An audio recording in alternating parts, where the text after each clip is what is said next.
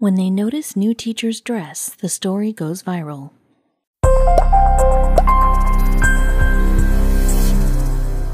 It felt like everyone was watching her, whispering after she'd passed by and behind her back. It wasn't just the students anymore either. Some of the other staff members were darting their eyes over towards her during recess. Others were less discreet. Is she still wearing that dress?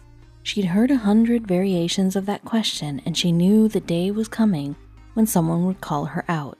It wouldn't be long before the millions of people across the globe were asking the same thing. Her answer left them silent. Julia Mooney was an art teacher. She just turned 34 when she got the fantastic news that had been accepted to start teaching at the William Allen Middle School in Morristown, New Jersey. It was her first choice of school, and she bought something that would soon make her new school start buzzing. It was a simple yet beautiful pebble gray Jasminia dress which lay in its box on her bed. She was eager to start tomorrow, but she had more than a few reasons to be nervous too. She woke early the next day after a thankful night of good sleep, ready to tackle the world. She felt great in her new dress as she dropped her twins off at kindergarten and congratulated herself on a good, albeit expensive, purchase. It was time to meet the kids. Her students would be the 6th and 7th grades, and she loved meeting them all, but as the day went on until the heat of the day started making itself known, Julia's skin started flushing a pretty but uncomfortable pink as the day grew hotter and hotter. She sought the comfort of the class air conditioner when, to her horror, she realized she was sweating through the dress fabric. Keeping her arms firmly tucked in at her sides to conceal the growing dark patches, she turned the unit to its lowest setting and hoped the day wouldn't get higher than its already stifling 90 degrees. The day seemed endless. Class after class brought still more students she had yet to meet. It felt as though she couldn't focus on each face or remember every name, and that didn't sit right with her. But what could she do?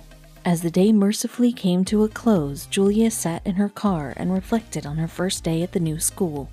Other than the wet material hugging her dress to her back, that is, she washed out her dress and left it to dry. Mrs. Mooney was back at school and more prepared to meet the day than she had been yesterday, and already she was making an impression on the students, especially the 13-year-old girls. It would take some of the other students longer to figure it out, but something about this teacher was different. Some of the more materialistic young ladies, the ones that expected designer labels for their birthdays, noticed Mrs. Mooney immediately. It wasn't long before Mrs. Mooney was the hot topic at William Allen Middle School, and it was all because of that gray dress. She had worn it every day that week, and more than the young girls were noticing. Even some of the teachers were starting to talk. Julia was just lucky that she hadn't been openly confronted by anyone yet, but she knew it was coming soon, and teenagers can be incredibly cruel. Pretending not to hear the whispers and muffled laughter, Julia steadfastly continued to teach. When she noticed the other staff members avoiding her or treating her a little differently, she didn't take to heart. She knew exactly what was going through their heads. She knew she had to play it cool for a while longer, so she put her head down and threw herself into her work. When the third week had come and gone, it looked like some people were about to burst from curiosity. She could see the question driving everyone crazy, and she knew it was finally time to tell the story behind the gray dress and why she wouldn't wear anything else. The entire school was dying to know. This entire elaborate plan that drove her whole school crazy with curiosity had been carefully planned out right from the start. The gray dress had been chosen with a very specific purpose in mind. I'm walking down the halls and they're like, is she still wearing that dress? And as more and more people noticed, despite being whispered and gossiped about, it made Julia smile. I needed to pick a dress that was going to be versatile because I'm going to be wearing it through the winter.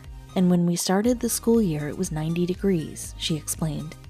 When the first student asked the much-anticipated question, was ready with an answer. Why had she worn the same dress for so many weeks? Well, the answer was waiting for them on Instagram. It was the very first post on her Instagram page, and it was called One Outfit 100 Days.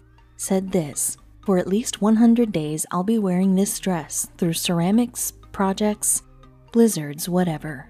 Boring? Sure. I love to express myself through what I wear as much as the next American. This is a challenge. Not everyone knew why, but they were even more baffled. What were her reasons behind this strange decision? The most obvious reason behind wearing anything for such a long period of time is simple. It saves a lot of time. When raising 2 toddlers, anyone would want to make their lives easier, so living a minimalist lifestyle makes sense. She no longer had to choose what to wear every day, nor did she have mountains of laundry to do either. She did have tons more time to spend with people she loved though. Her reasons are not just superficial either. Julia has a message for consumers that goes much deeper. It's something called slow fashion, something which Julia believes in wholeheartedly. The antithesis, which everyone knows, is fast fashion, cheap, trendy fabric, and clothing that is cost-effective but unfortunately doesn't last long, so you buy more and more. We demand lots of clothes, cheap, so retailers have to produce in foreign factories where US labor laws don't protect workers. Julia explains. Slow fashion, on the other hand, promotes good quality and fair labor practices, and Julia is very concerned with another problem that seems to be happening more and more. There's such a huge demand for cheaper clothes, and that leads directly to underhanded business practices being implemented overseas. Practices like employing underage workers with little to no laws in place to protect them. Julia believes that by buying less, she can lessen the demand for cheap child labor. Still, Julia has even more great reasons that she wants to share with her students. Julia is a conscious consumer. She knows the impact that the clothing industry has on the environment. She's wary of unsustainable environmental practices that use up Earth's valuable resources. It takes an unbelievable 713 gallons of water to make a traditional cotton t-shirt, while a polyester t-shirt doesn't use as much water, but its manufacturing process expels twice as much carbon dioxide.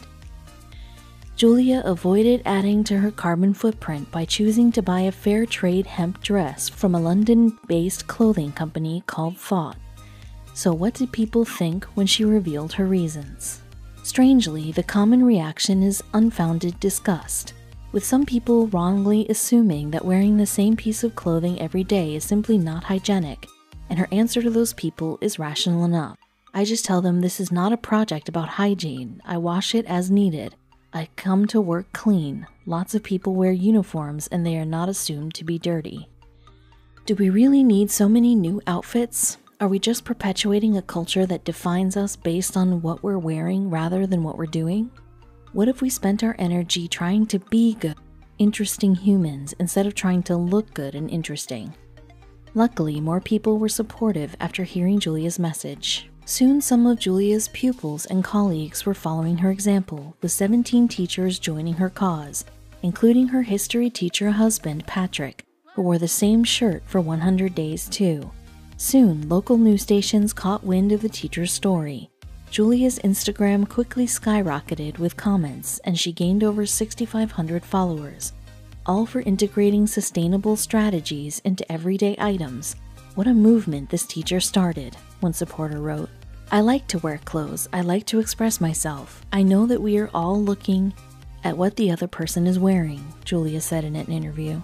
To wear the same thing every day is uncomfortable because we have this deeply ingrained cultural expectation to change every day. It's weird, but because it's weird, it's making us all think. What do you think about Julia's cause? Could you take the challenge and wear the same outfit for 100 days?